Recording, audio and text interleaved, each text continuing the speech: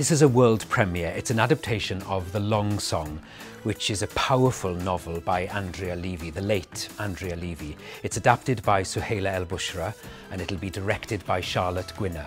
It's set on a British-Jamaican slave plantation at the time of the abolition of slavery. But what's unusual about the piece is that it finds light and love and celebration and humour at a particularly dark time in history. It's incredibly funny, and the characters' charisma and resilience and wit just shine through.